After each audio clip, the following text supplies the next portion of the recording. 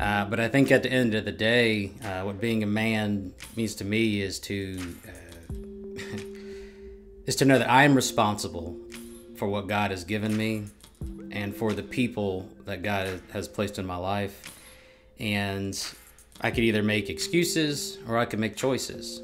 But that doesn't also mean that I need to do it alone. But it does mean that I need to be willing to grow, willing to apologize, willing to make mistakes, but willing to say, God, I cannot do this without you. So that's really what a man means to me, is to know that all this has been given to me by God, and I'm going to be accountable for it. And I need to do something with it that honors him.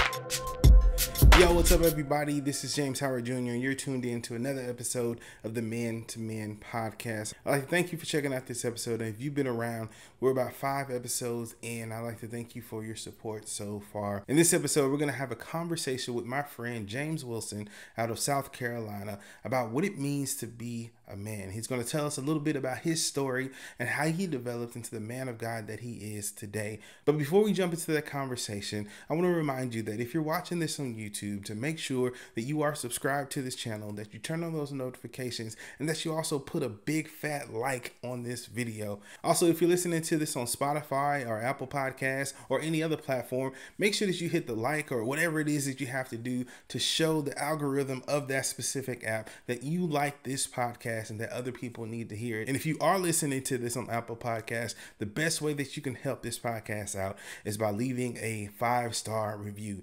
Leaving a review will help Apple see that this podcast needs to go out to more men so that we can continue to help men honor God in every single part of their lives. All right, so let's jump into my conversation with my friend James Wilson. Yo, what's up, everybody? This is James Howard Jr., and you're tuned in to another episode of the Men to Men podcast, where our purpose is simply to help men honor God in every single part of their lives. Today, I got a special guest for us today, a friend of mine, a man of God, a father, a husband, so many other things that he does, and we're going to let you talk. We're going to let him tell about himself here in a second. But I have my friend James Wilson, who's going to be hanging out with us today as we start our conversation about what a biblical man looks like. So James, what's up, bro? How you doing today, man? My man, James, it's good. It's good to see you. We share a great name. It's biblical, and Yes. and with that name lies great responsibility. Yes. James. Yes. But man, it's great to connect with you, and I'm excited to talk about manhood because it's an important thing for all of us. Yeah, man. And a couple of things we'll touch on, man. We'll touch on manhood, and then we'll touch on some other stuff a little bit later, man. But I wanted to bring you on. James and I met back in, 2014? Had to be 14? Yeah, 2014. We were connected, man. We've just been friends ever since. And we've had some shared struggles and some different things that we had to deal with together that kind of brought us closer together.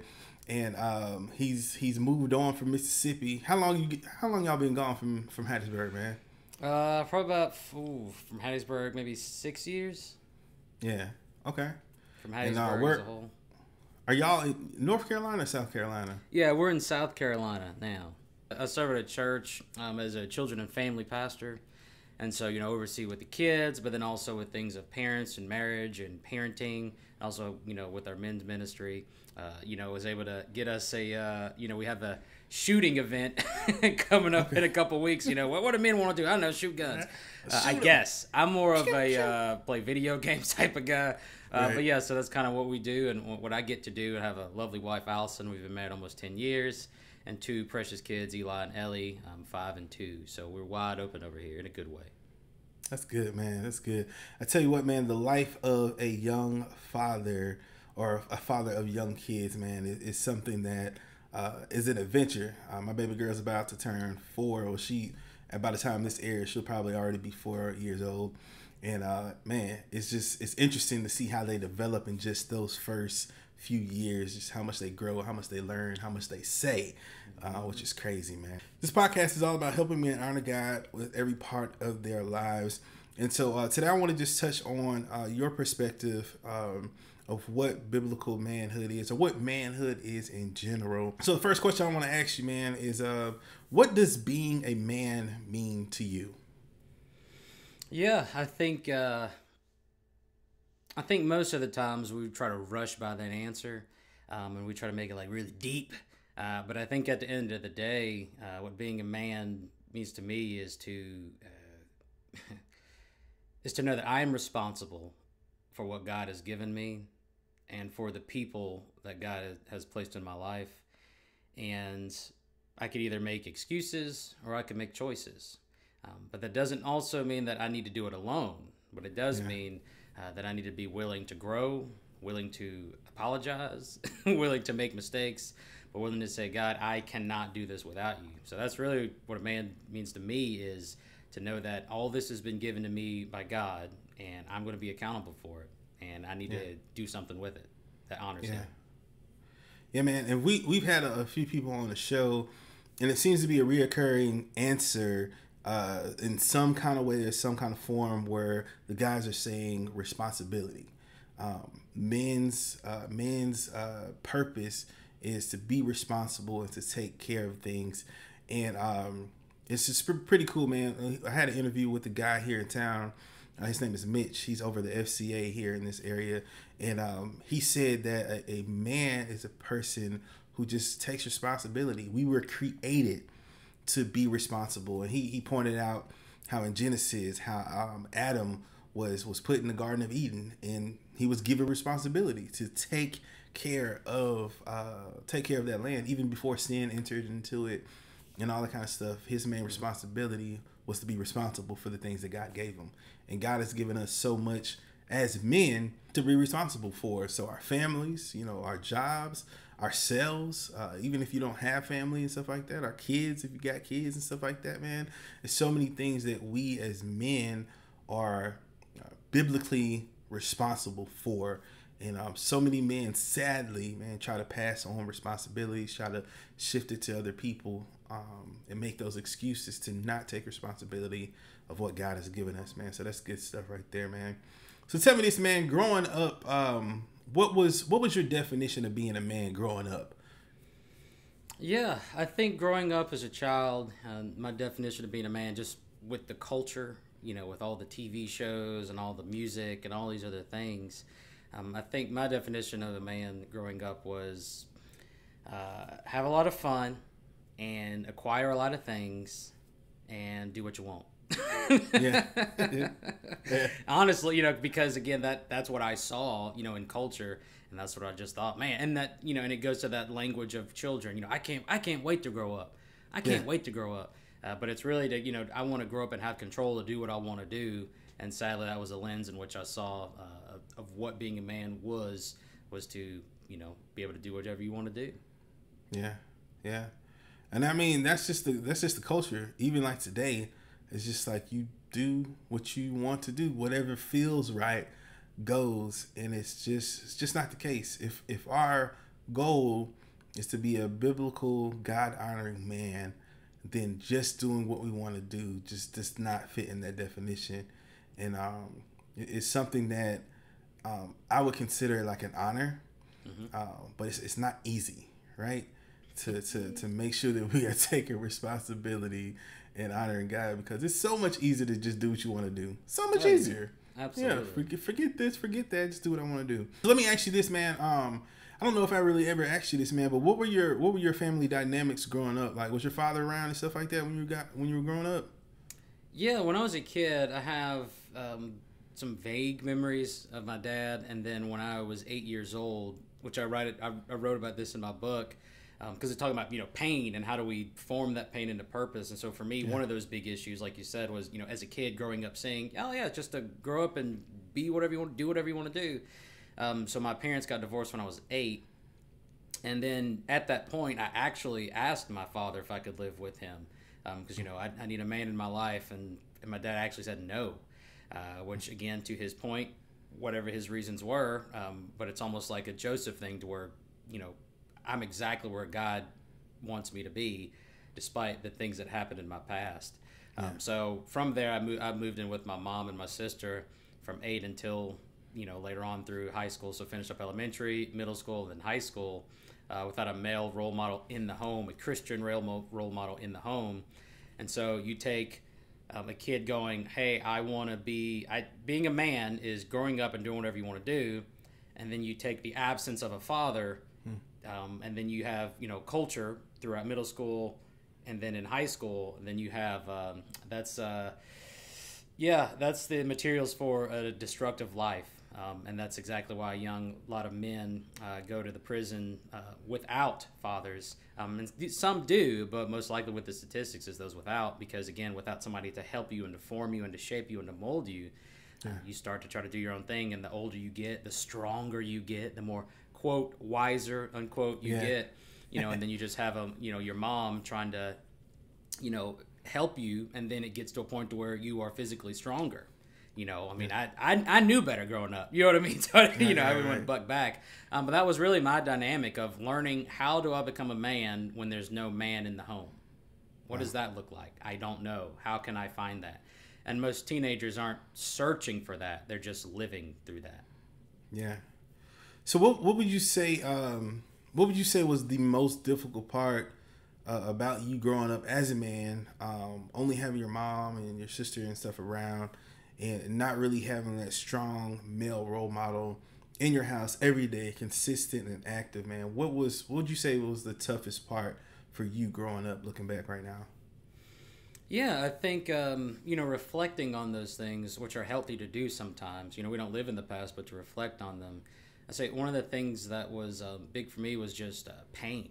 The pain as the big broad word, but inside that pain was jealousy of all my, friends or classmates who had homes, with both parents. Even and we lived in a trailer park, so I had actually all three of my friends, except for one, his name was Brandon, but all of us, the rest of them had moms and dads. And so every time I go over there, seeing them and their family, so with jealousy, but then also with anger, anger at my dad, going, what's wrong with me? Is there something wrong with me? And then confusion, just being lost without a guide. If you think of any great movie, whether that's the Lord of the Rings, there's always a guide helping you. And that's the same thing with the Holy Spirit. The Holy Spirit is our guide. For me, I wasn't that close to the Lord, in those earlier days. And so I was trying to find, answers from everywhere else, AKA my friends or from, television. And again, that's when the internet was really getting started and, be able to get it in homes, so I'm just searching for, guides and searching for answers everywhere else, but God and from my actual dad. So I think pain, jealousy, and anger, those were a big part of my childhood. Yeah. And by the way, your book, man, was a good book. I read it like when it first came out, about 2-3 years ago? Yeah, I think about 3 years ago. Yeah, Pain Formation. Yeah. So Pain Formation, we'll link it in the description below. Great book, short, sweet, to the point, just good, solid stuff, man. Not a lot of fluff, real, just good stuff, man, right there. And so I would advise you guys to check that out. James tells about his story, about his struggles, about some of the things that he's dealing with even still today, man.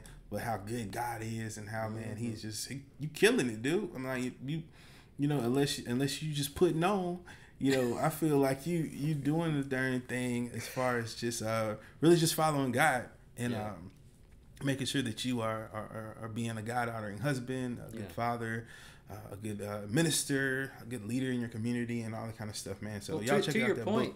Yeah, to your point, James, the moment I really understood that, people say God first, put God first, and everybody says that, and there's all these distractions, there's every single thing that can pull you away from your relationship with God. But the moment I had my, Damascus, Paul moment, I really understood that God first in every single aspect of my life will help me. And that's, personally, emotionally, physically, spiritually, relationally, avocationally, vocationally, financially, all of it. So I do appreciate it, but it's all the Lord. I'm just take it one day at a time. And like you were talking about, from the pain and, all these other things, God said, hey, give me that pain and I'll give you something else in exchange. And it's up to us to trust him and to give him those things. Yeah. And so, man, I want to ask you a couple more questions, man. As you have developed, I feel like you turned out all right. You're not in jail. Jesus.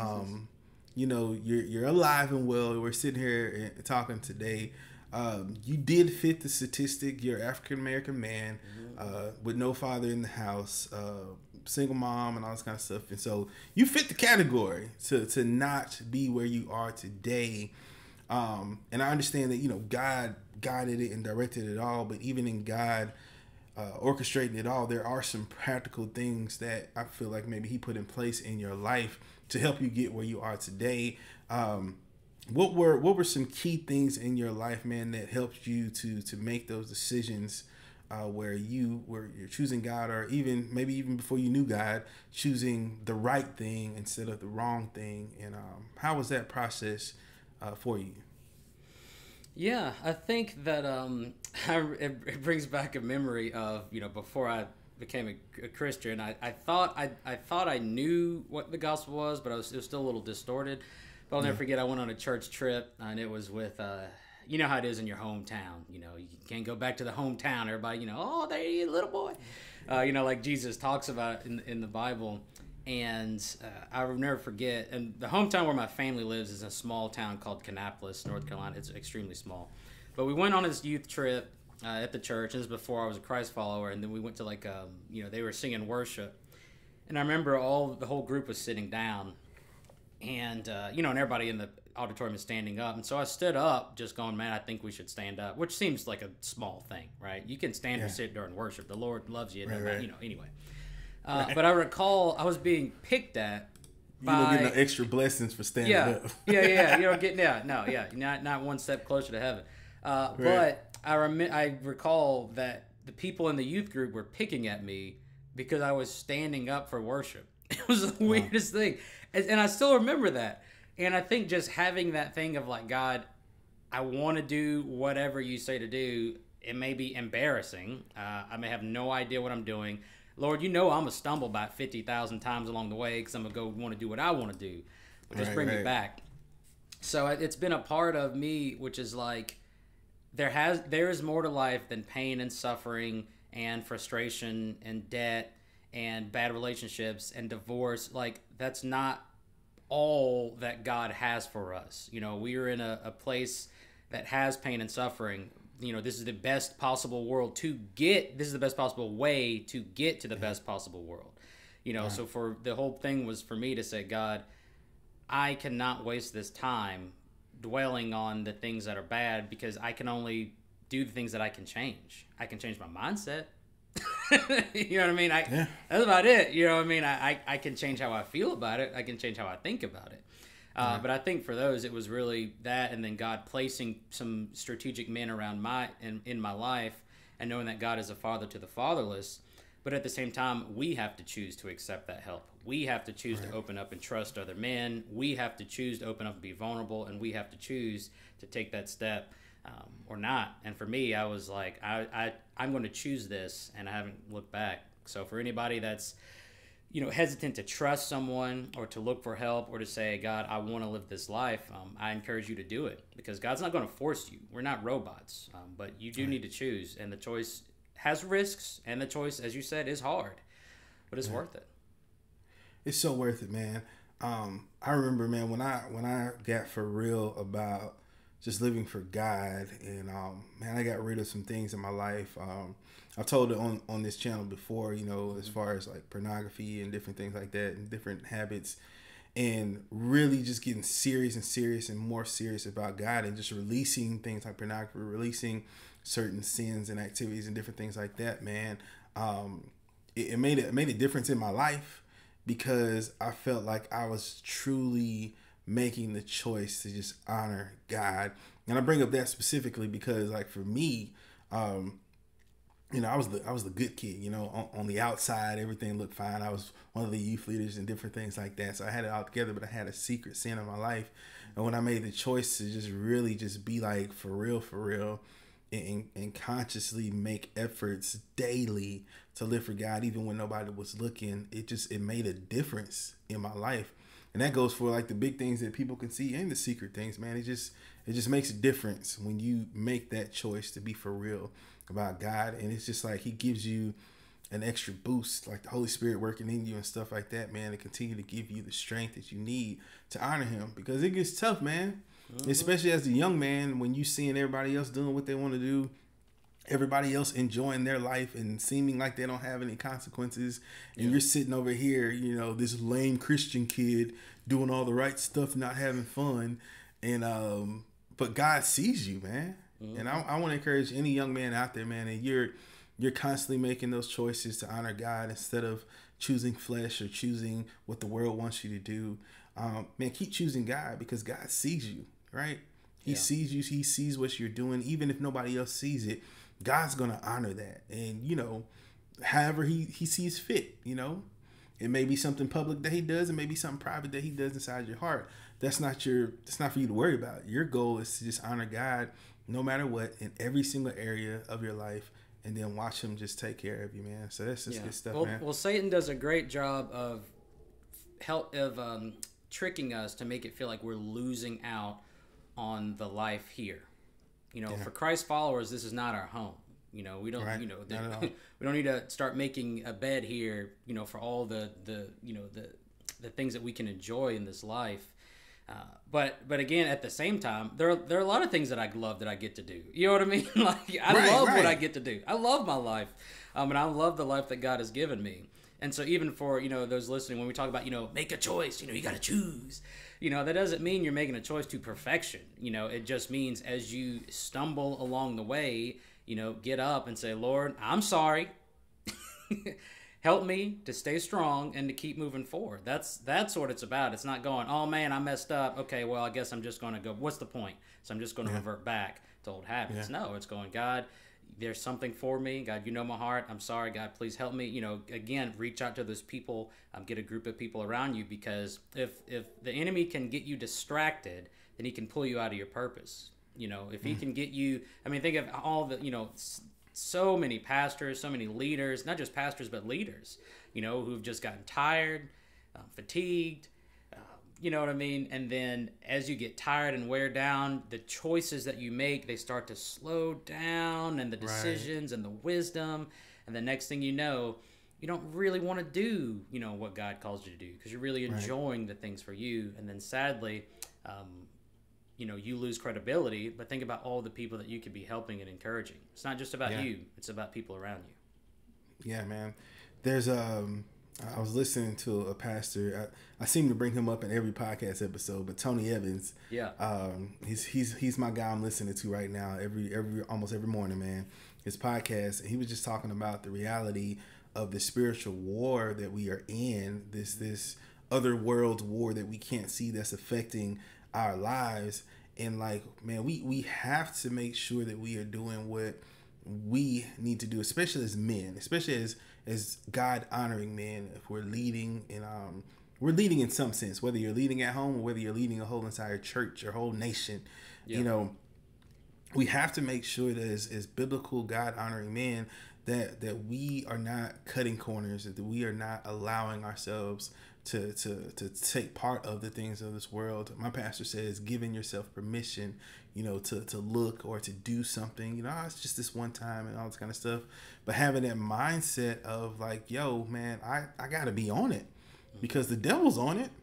He's like a roaring lion waiting to tear me up. And so I gotta make sure that I'm doing what I need to do to honor God, man, because like you said, man, like it's one mistake away from ruining everything. And it's not to create this pressure for you guys, but to create this realistic viewpoint of like we can't be lax in our pursuit of God, man. We have to keep pushing, we have to keep moving.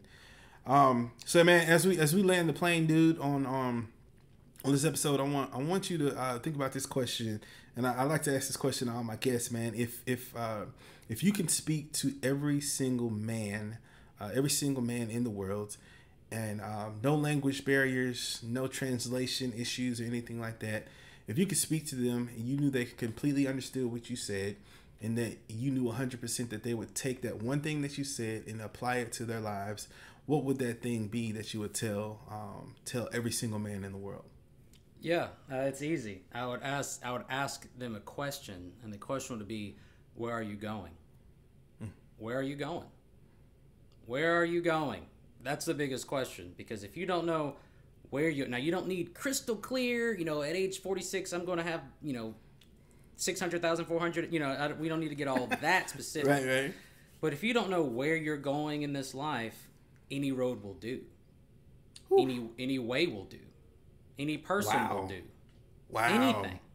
Yeah. So if you don't have some type of end goal, Stephen Covey's book, The 7 Habits of Highly Effective People, one of them is to begin with the end in mind. And so for me, I know that I want to live my life just like, that aligns with you, James. I want to live my life to honor God. And I'm in ministry. I want to do that in my personal life when nobody's looking. I want to do that in my public life. I want to do that in my marriage, with my children. So because I know that, then those choices that we talked about, those go down to everyday choices. Am I going to work nonstop when I can work and put the effort in and put my phone away, put the effort in? Now I'm actually done, so now I can spend time with my family. Okay? Yeah. Now I know, am I still tired, or do I have enough energy? Did I plan for it to make sure I do the dishes and to help out? Okay, now do I still have enough energy to take care of myself physically? Because if I'm not healthy, how can I serve anybody? How can I be here, to serve and to help and to be here for my family if I'm not taking care of myself? But all that comes with, what's the end in mind? So that would be the question I would ask. Where are you going? And if you don't have the answer to that, I suggest you slow down, connect with God, ask God for a vision for your life, take a walk, get a pad, write it down, pray, and let God speak into that. Not you by what you saw online, but let God speak into that. Then from that vision, make those choices, daily choices, to get you there. And that's what helps, so we can be a man that follows God and that honors God in all aspects of our life. But if we don't know where we're going, any road will do. That's good, man. That's so good. That's so good, because that just encompasses everything, man. Because if you have a goal, like you said, an end in mind, then everything lines up with that, right? Your career, your relationships, if you're a father, even in your friendships, and even in your thinking, your personal feelings and stuff like that, man, is all that just kind of funnels through this filter of honoring God in every single part of their lives, man. And that's good. All right, man. So we're gonna go and do the lightning round. I wonder if that messed up. Lightning round right here. So how this game works, we have a series of questions that I'm going to ask you. Yes. You have to answer them as quickly as possible. They're not related to anything that we talked about today, and they're probably not related to each other. So the first question, texting or talking? Talking. Talking all day? All day. I hate texting. Okay. Awful. Yeah. What's your favorite ice cream flavor? Cake batter from Brewster's. Too easy. Cake batter from Brewster's? I don't think I ever heard of that before. That sounds pretty good. I like my dessert, so that was an easy one. Yeah, it's like I have answers to every dessert in my mind ready. Don't tattooed on my arm, actually. Yeah. Are you a cat or a dog person, or none of the above? My wife has helped me become a dog person. Okay. All right. Did she have to convince you with a cute little puppy or something like that, or what? Right now she's trying to convince me to get another dog. So to be in a home with 2 kids and 2 dogs, and I am prayerfully considering that. All right. So, would you rather go to the movie theater, or would you rather binge your favorite shows at home? Movie theater. I don't binge movie theater? shows. Yeah. All right, cool. Movie theater. You gonna see Doctor Strange, man? Did you see that yet? You gonna? I will. Yeah, they have there's a Tuesday night special here to where the tickets are half price. So that's when I go. Come on. Yo, I'm gonna have to. Me and my wife talked about it last night, man. We trying to get to it. I've got her hooked on Marvel. Yeah. And I got her watching all the shows with me, and I'm just telling her it's all connected. It's all connected, so dude. We're pretty hyped, man. I think I'm gonna get her to go. We just gotta find the time. And somebody to watch the baby. Yeah. Yep, somebody to watch the baby. So, do you like Disney World? Yeah, I do. You do? I do. All right. What is your favorite park at Disney World?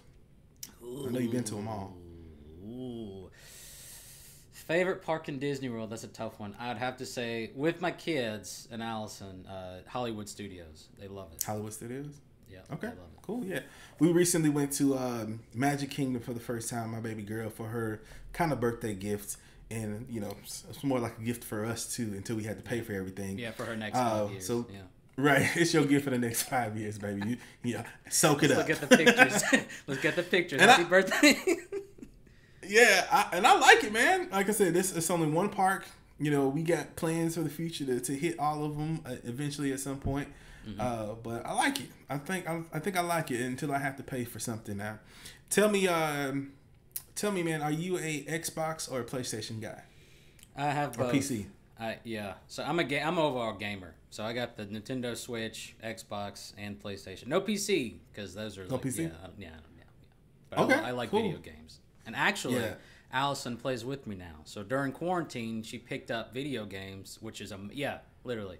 And, dude, we probably need to do a whole podcast episode because I'm pretty sure there's a lot of men listening to this that would appreciate a masterclass on how to get your wife to play video games. I'm telling you, man, the first couple of years were hard. So, you know, it's almost like an interview at a sports game. You know, first half was a hard time. You know, but we got in that second half, we were to pull it through. So it's kind of like that. Yeah. Consistency, tenacity. Putting the effort. Thank the big man upstairs. Thank God. Thank everybody. All right, man. And if you could be, are you into anime any? I've tried to start watching it. I started with, I've heard that Naruto was good. I think I said it right. Naruto. So I just started that, and then Hunter. So I'm trying out anime. I've heard a lot about it, so I'm trying it out. Yeah, I say that I like anime, but really the only anime that I do like is Dragon Ball Z, and I got Goku sitting right there. Yeah. So that's about it, man. I tried My Hero Academia. I tried that. I started like an episode of Naruto, however you say it. Yeah. I tried that, but it's so much, man, and I just like. When you're an adult and you have stuff to do, like you have a very limited amount of time during your free time. And so I like to do the things that I like to do. All right, man. So that's it for today. I'd like to thank you, James, for hanging out with us. My prayer is that you got some value out of my conversation with my friend James, and that you'll be able to take just maybe one thing from this podcast and be able to apply it to your lives. Don't forget, if you're listening to this on Apple Podcasts, make sure that you leave a 5-star review below so that we can get this podcast out to more men. And if you're listening to this on any other platform, make sure that you leave a like, that you follow, do what you have to do to make sure that you are getting this content every single time it comes out. And for all my YouTube viewers, make sure that you are subscribed, that you have those notifications turned on, and that you're smashing the like button so that this channel can continue to grow so that we can help men honor God in every single part of their lives. If you would like more advice on what it takes to be a man of God, I want you to check out this video right here. All right, we'll see you over there. Peace.